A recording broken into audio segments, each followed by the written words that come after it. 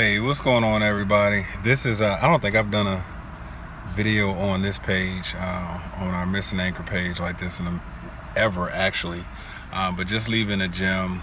And the last couple days I've been kind of thinking about how I want to proceed with putting out content for the missing anchor, because what's going on is, you know, even on my personal pages, I'm sharing a lot about fatherhood and then stuff on here. So what I'm thinking about doing is just letting this missing anchor page just pretty much be everything it was intended to be, plus a journal of what I do, what I go through as a father. So I'm thinking about bringing all that content right here, but that's not actually what this video is about. Now that I'm doing this, I'm like, do I really want to share this? But there's nothing really wrong with it. But last night I had a very weird series of dreams. And my son, you know, I'm up late working a lot, and so a lot of times, you know, I end up crashing all over the house in different places, just depending on where I'm working. And my son, Clark, he has this thing where he wants to sleep wherever he thinks I'm going to end up. So last night, I actually crashed in his room. His room is directly across from my office, and all throughout the night, there were two things that was going on. One, he kept almost like talking in his sleep, and it kept waking me up. And then I kept having this weird dream, and I'm real careful about what I really put out, and what I say out of my mouth and different things like that. But I'm just sharing it here because it's a point to this message. I had this weird dream. You know, I have a son and a daughter, and I had this weird dream that Clark wasn't here anymore. There's something that happened to him, and I'm not even gonna say the word, he just wasn't here anymore. And I remember feeling this real sense of like pain, and this is why I was sleeping. Like, it's amazing how the mind works, even your subconscious mind, when you're sleeping. That thing felt so real. But here's the weird thing, it kept happening. Like, I know it happened about 3 or 4 times during the night where, you know, he would talk in his sleep or something like that, and when I would go back to sleep, I would have this weird dream, and all I can remember was feeling like this pain, this emptiness. And even to the point when they had the quote-unquote services or whatever, I didn't make it. Like, something was, I don't know what I was doing, but I just remember talking to people in the dream and telling them, like, I can't believe I missed it. You know, my boy is gone, and yada, yada, yada. So, man, I woke up this morning with just this renewed sense of wanting to be around him, wanting to tell him that I love him. And for those that know me, you guys know I do that every day.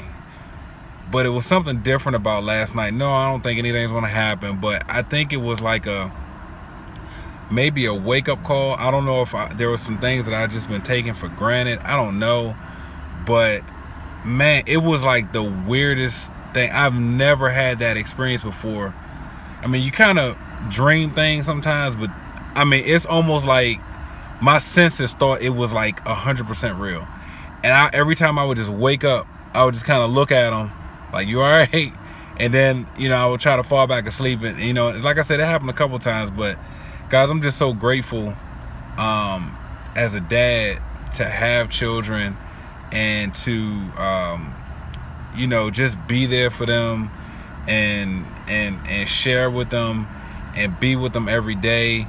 You know, despite, you know, even as an entrepreneur, you know, trying to make things work and figure things out, you know, sometimes people say it's the harder path. Why don't you do something easier, you know, because everything, you know, financially will be figured out for you all the time.